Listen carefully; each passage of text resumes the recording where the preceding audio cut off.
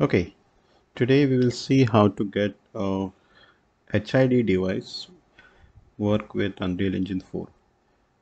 So the device that I'm going to use today is the Logitech Attack 3 joystick. This is a very old joystick. As you can see, it was released in 2005, and by default Unreal will not recognize it.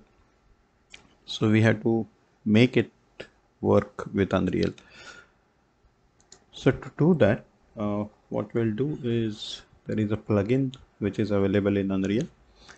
You can see the joystick over here. This is the joystick that I have.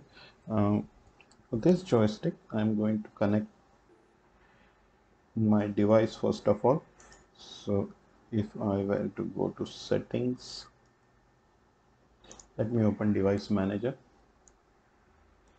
And if you go to HID devices, uh, there are a lot of HID devices on my system.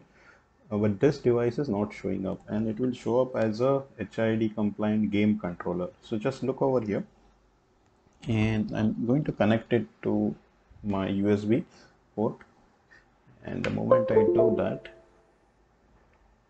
you'll see that the HID compliant game controller is available.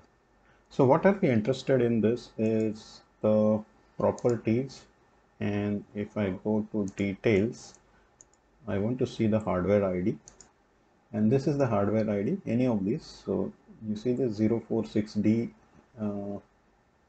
and the vendor ID is 046D, and this is product ID is C214. Okay, so these are the properties that we are interested in. I'm going to close it and we'll come to this in a moment.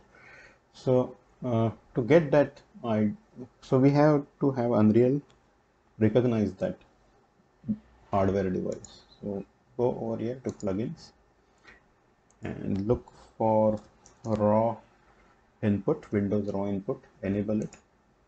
Okay, and we'll restart.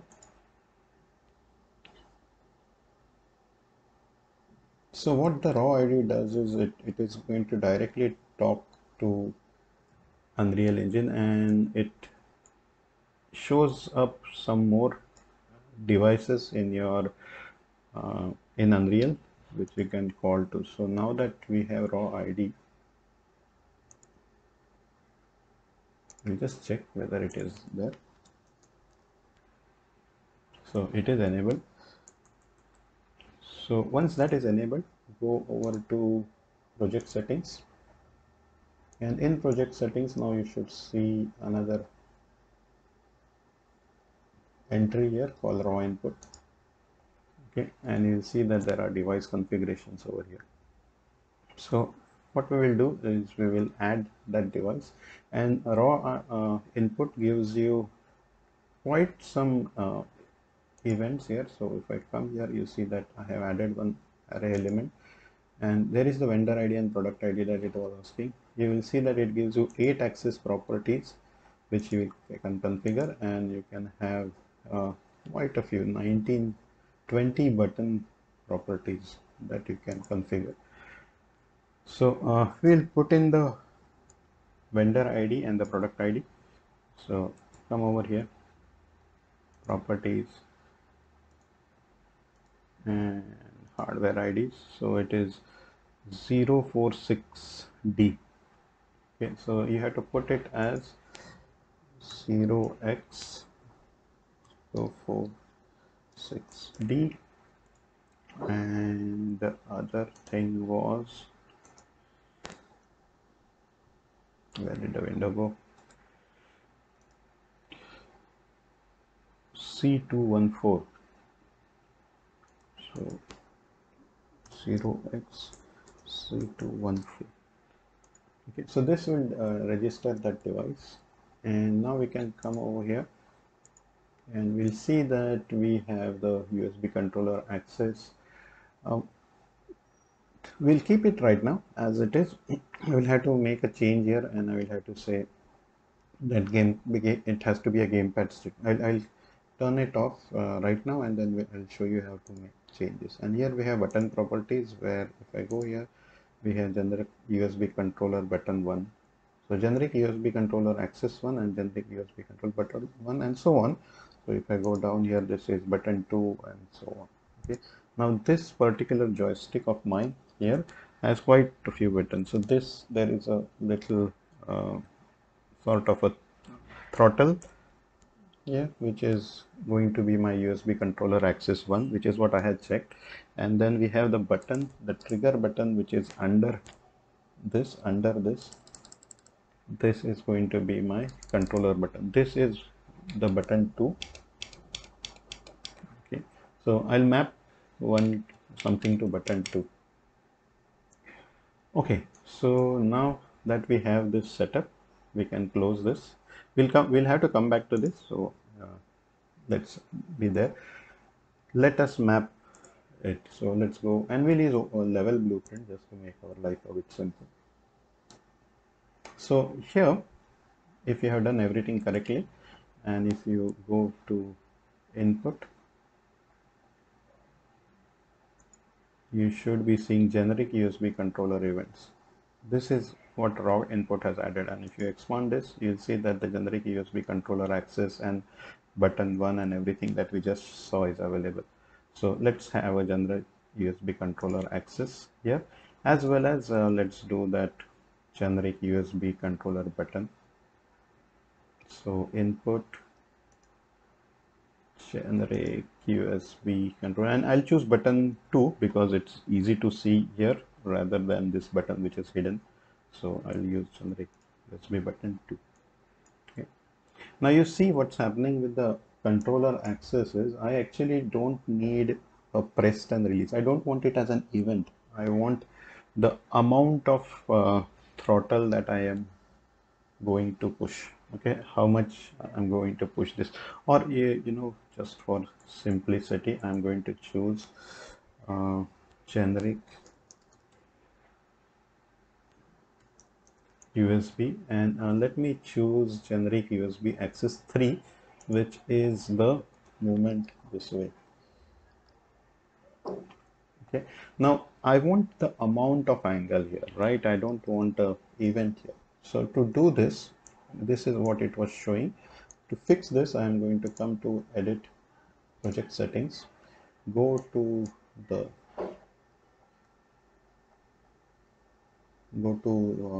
raw input again, and here for 2, okay, I am going to say gamepad stick. Same thing I'll do with 1 also, so that you can see the difference. Okay. So when you do that, when you say that, hey, this is a gamepad stick, then what happens is, now if I were to see, this is what had happened earlier. So now that you have done it, what you have to do is, if you come here and if you do a generic USB access, say 1 for example, you're still going to get this weird thingy over here. Okay, I don't want this. I want the amount of angle that is this being moving. So we have to go to edit project settings, and let's go to input, and here we'll define that action mapping. So let's go to access mappings, come here, and we'll say throttle,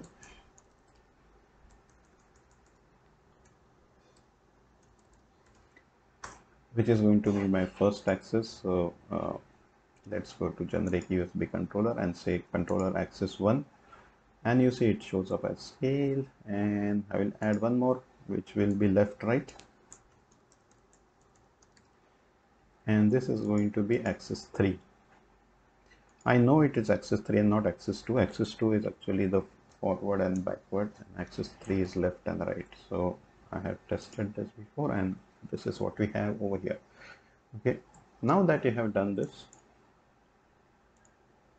now if I come over here and I say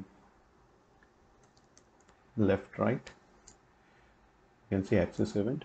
So now I'm going to get a axis value. This is what I want. So let us do it for throttle also. Okay, so now we have this axis value. Let's check this whether everything is working or not. So I am going to just get a print string, and we'll just input this to print string. It's doing its auto conversion, and compile, and let's check it now. So if I play this, we have connected it to throttle, which means this button over here. So play, and you can see it says 0, so when I click, it's showing some value. So -1, which is the highest, to +1. I can get those values completely. Okay, so same thing let's do with this. I'll just disconnect this thingy, and I am going to connect this over here, left and right,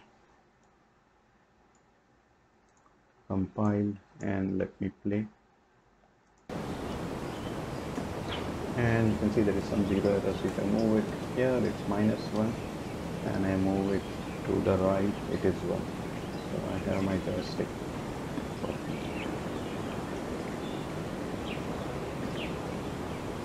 And this is how you get input. Let's take the button 2, and let me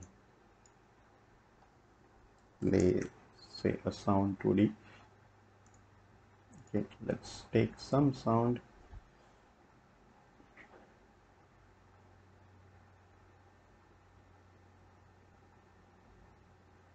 Shall I take the explosion? It's a little big, loud sound.